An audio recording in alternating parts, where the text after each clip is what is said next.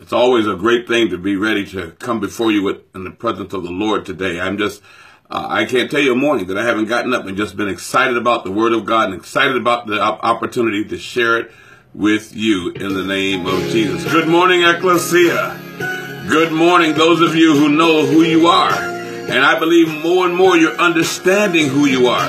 That you are those who God has called out to bind and to loose in the earth today. You are those who are being called out to make a difference in this earth in the name of Jesus. You are His ruling counsel. Praise the name of the Lord. I greet you in the name of the Lord. Amen. Let's pray. Father, in the name of Jesus, there's never a time that your word does not go out and it returns into you void, but it accomplishes what you sent it to do. Father, I pray that those who are hearing today, Father, will become that place where your word will be accomplished in the name of Jesus. Position them, Father, so that your word will permeate their spirit and it will return unto you, Father, in the name of Jesus, productive and prospering in the thing that you sent it to do. Father, I trust you to do that. I bless you for that today. In the mighty and powerful name of Jesus Christ of Nazareth. Amen. Well, praise God, saints. I'm just so excited about being here this morning. Amen. We're going to get right into it. I'd like to remind you many times of my assignment, what God has called me to do. Number one, I am to teach the clarity of what Ekklesia is all about. Number two, I'm going to show you how to begin to walk in Ekklesia. And then thirdly, I am to establish, develop, and release networks of gatherings, house gatherings specifically, that reflect the values and structure demonstrated by first century believers. So that is the backdrop, so you know always the foundation from what I teach. Amen. Praise God. Let's get into our word, because I believe there's some things we really need to unpack today, and I want to get right at it. Matthew 16, verses 18 through 20. We do this every single day, so by now you should almost have it memorized. It says, "Upon this rock, I say unto you, Peter, on this rock I will build my Ekklesia." Ekklesia, boy, I'm not pronouncing it right, am I? That's one thing about live broadcast. You do things and realize, hey, I can't go back and change that. Well, here it is. "I say unto you, Peter, upon this rock I will build my Ekklesia, and the gates of Hades will not prevail against it. And I will give you the keys of the kingdom of heaven. And whatever you bind on earth will be bound in heaven. Whatever you loose on earth will be loosed in heaven." Then he commanded his disciples that they should tell no one that he was Jesus the Christ. Amen. Praise God. How is Jesus building his Ekklesia? That's the series we're in right now. We're dealing with Ekklesia, but now we're opening up to find out how he is building his Ekklesia. We're in the sixth part of that teaching. Now, I'd like to open up today because we're going to get back to Isaiah 61, and this will make more sense to you. I want to get back to remind you of a story. I don't know if I've ever shared this with you about the work of ministry and a misconception of the work of ministry that I had happened several years ago. I was teaching a class on the fivefold ministers, and as I was teaching it, I posed the question. It said, they were given to apostles, prophets, evangelists, pastors, teachers to equip the saints for the work of ministry. And then I posed the question to the class, what is the work of ministry? And one sister raised her hand and she began to describe, well, it's understanding how to be a good, how ushers work and how the ushers work. Understanding, like, if you want in leadership, like how to become a head of a department, how to work in the food service, in the nursery, in the sound room. And she began to outline all of these things as the work of ministry. And so after allowing her to go on for some time, I just finally asked one basic question.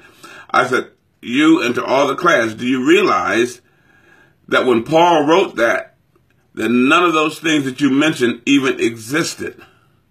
And there was this hush that came over the room because everybody realized, wait a minute, there were no ushers, there were no sound teams, there was no parking lot teams. That was not the work of ministry he was talking about.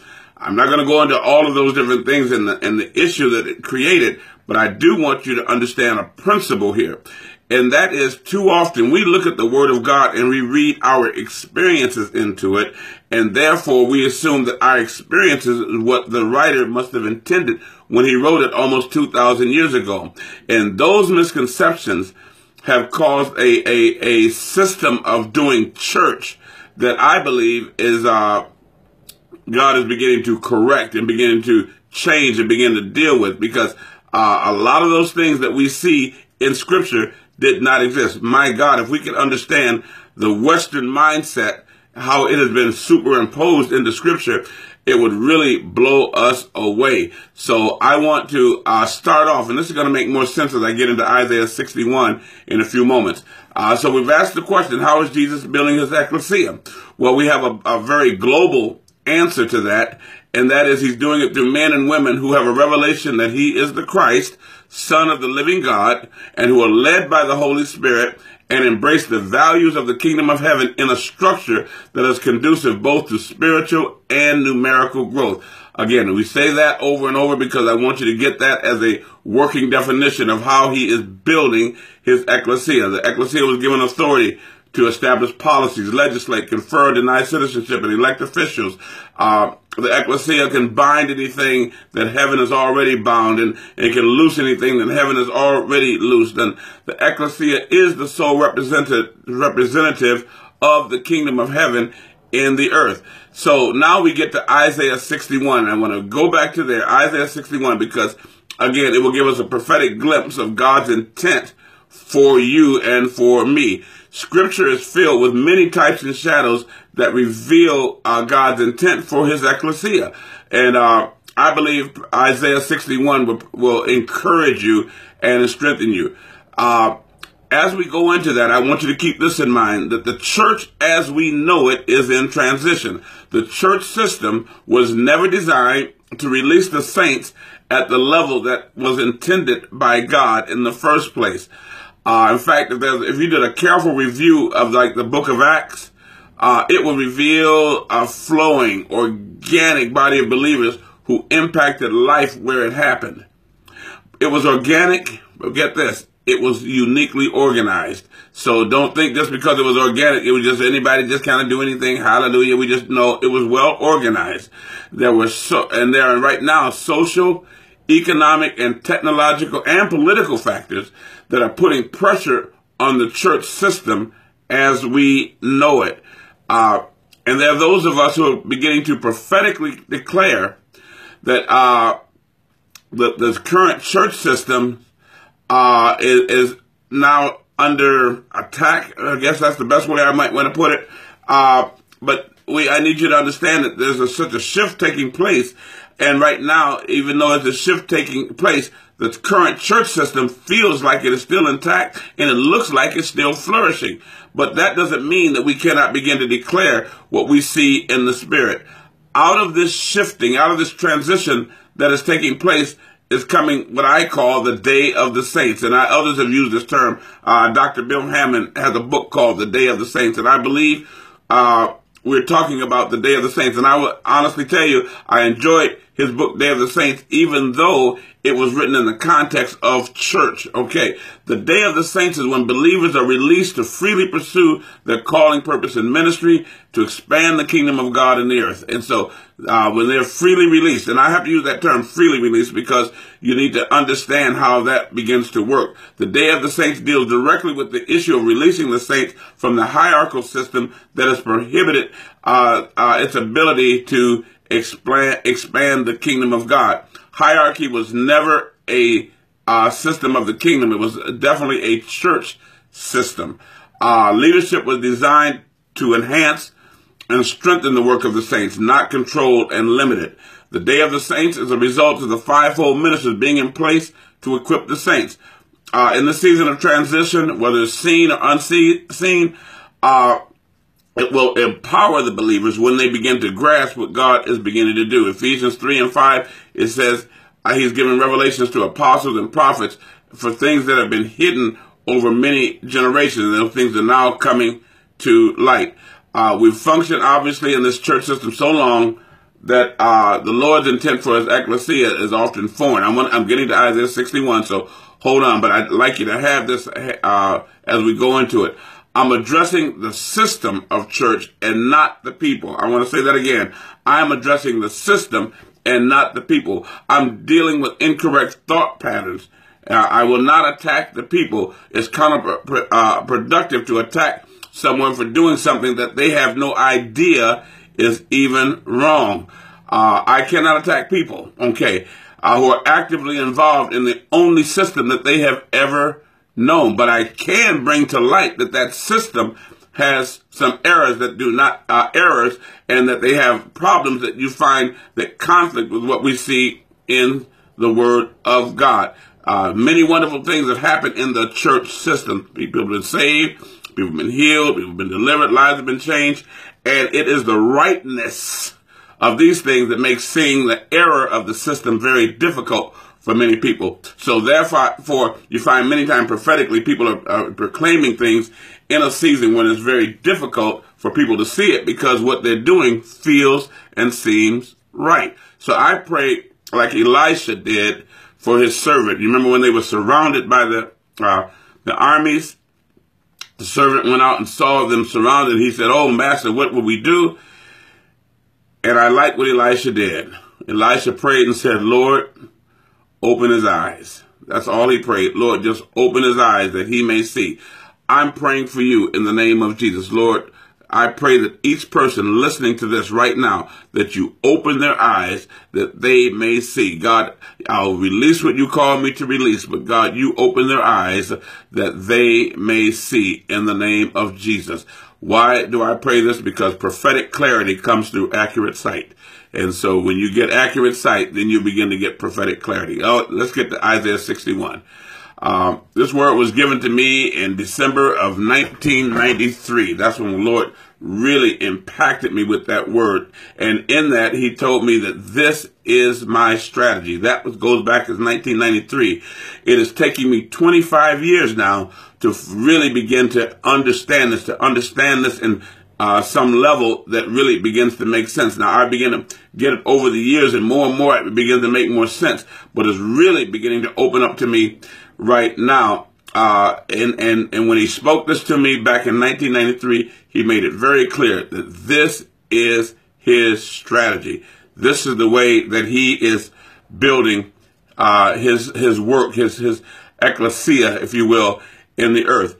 Now, in Isaiah 61, now you remember in Luke 4, Jesus used that same passage, and it was Jesus' clarification of this particular chapter, Isaiah 61, that angered the religious mindsets of that day.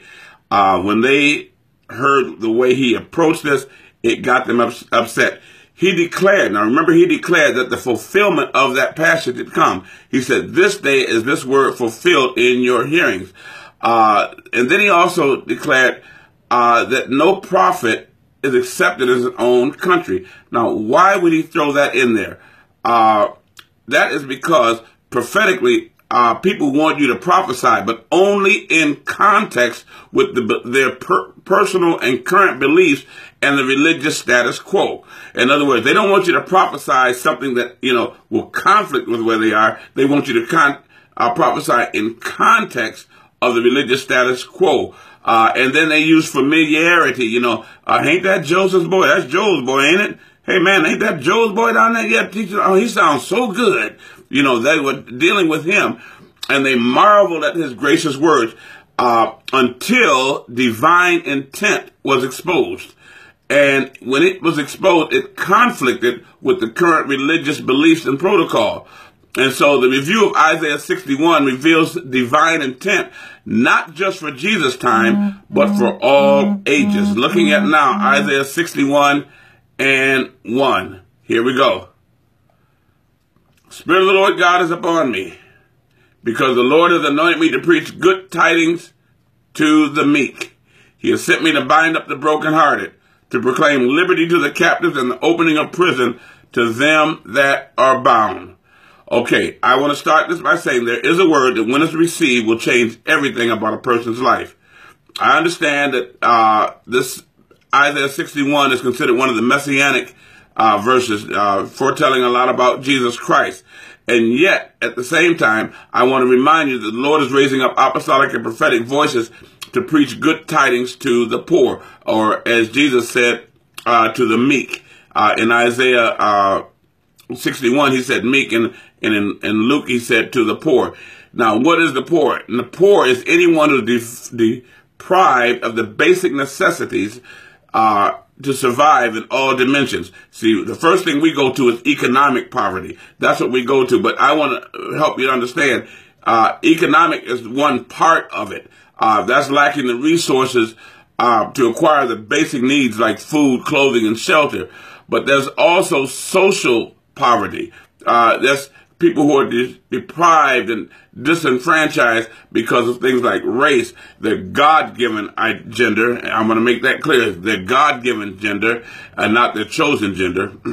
That'll hit you about 2 o'clock this afternoon. And they're deprived because of status and things like that. So it's social poverty. The third thing is intellectual poverty. They're missing the mental skills or the understanding necessary to navigate through life. That's either by lack of education, or their inability to comprehend it, or even by willful misconceptions, that have been taught. Like I started off about the work of ministry. You remember that? That those things have been built into the mindsets of people, so they miss a lot of things that are going on.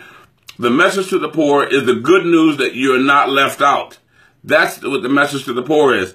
God can take you from where you are and take you to where you should be. Praise God. So the first thing he says, to preach good news to the poor. And the second is to bind up the brokenhearted. That's an act of restoration. It's interceding for those who have been wounded in life. Praise God. It's binding up.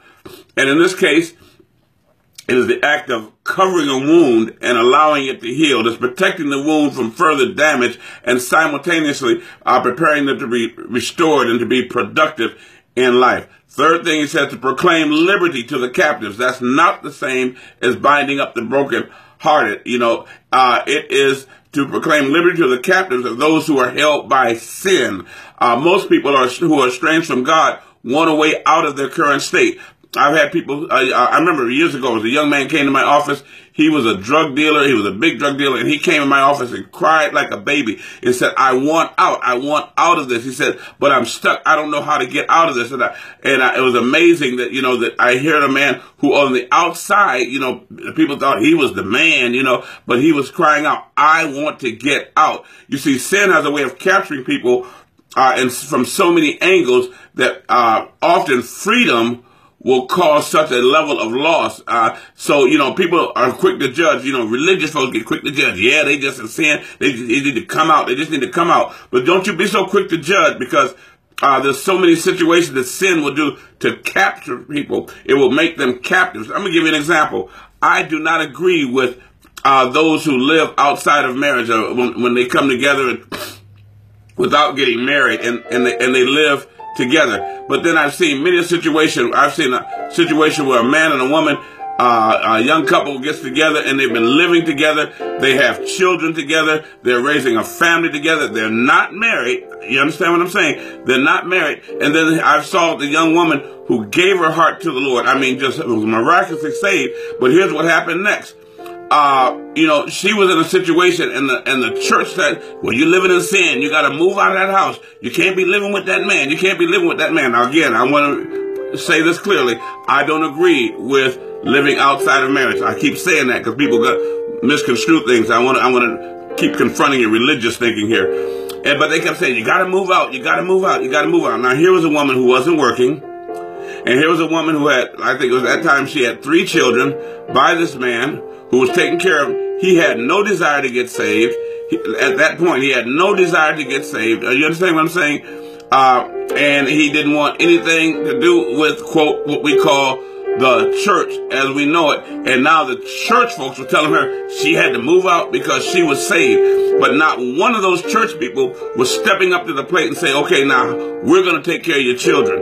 We're going to take care of you. We're going to make sure you have shelter. We're going to make sure you have all those type of things. And by the way, you can just move in with me until things turn around for you. None of them offered that. All they did say, you got to move out. You got to move out. And they were willing to allow her to move out, possibly get on the state, and actually put her in a worse situation than she was at that point, because he was really doing a good job of taking care of them, even though they were doing it in a system that wasn't right. And see, this is how sin takes people captive. And then we want to be so quick. This is why, Ekklesia, you need to understand how you need to get involved in the lives of people. You can't just look at them and say, you got to come out of sin. Sometimes you got to be there to bind up wounds. Sometimes you got to be there to lay hands on, and you got to be involved in their situations. Amen. And then the next part is to proclaim liberty to the captives, but then the opening of prison to them that are bound. That's not the same as captives. These are people who are held in incorrect systems. And the difference is, understand the difference between the church and Ekklesia. Church is one system. Ekklesia is another system. And you see people who are bound and who are captured by these systems, and they're so caught up in these systems, and they believe that's all they know. That's all they know about religion and so forth, is what they get through a system that in this case is absolutely incorrect rather. So we need to understand people who are bound, and so we need to start dealing with that. Now the next part is to proclaim the acceptable year of the Lord. Praise God. And the day of vengeance of our God, and to comfort all that mourn. My, time goes too fast. Amen. When we start talking about proclaiming the acceptable year of the Lord, you need to understand that spiritual seasons must be proclaimed. Expectations, what happens in that season, must be defined. And many times they're defined by prophetic voices who begin to explain what takes place in the season. The urgency of the season, impact must be proclaimed. Remember, Jesus said, this day, this word is fulfilled. Praise God. I'm going to have to pick up and finish this tomorrow, and I plan to do that. Amen. Holy Spirit is going to help us to do this so we can get through this and move on to newer things. Father, I thank you for your people. I thank you, God, that they're hearing your word. Father, they're seeing how you're forming your ecclesia. They're seeing how you're doing this, Father, in the name of Jesus, Father. I thank you, God, that the entrance of your word give us light, give us revelation in the name of Jesus. Hallelujah. Well, praise God. Thank you all for watching. Amen. We're here Monday through Friday at 7 a.m. Thank you so much for tagging your friends. Thank you so much for sharing it on your timeline. I just bless you. I bless you. Thank you for watching all over, from wherever you're watching from right now. I just bless you for it. And I thank you for each of you being a part of this. Amen. Hallelujah. Amen. I want to ask you to pray for us as we're entering into this weekend where we're having our Ekklesia encounter. I'm excited about it. Amen. I just believe God is setting up some things beyond what we can ask or think in the name of Jesus. So pray for us. Amen. Check out our Facebook page and like it, please, and tell your friends to go like it in the name of Jesus. And check out our website in the name of Jesus. In the name of Jesus, I bless you.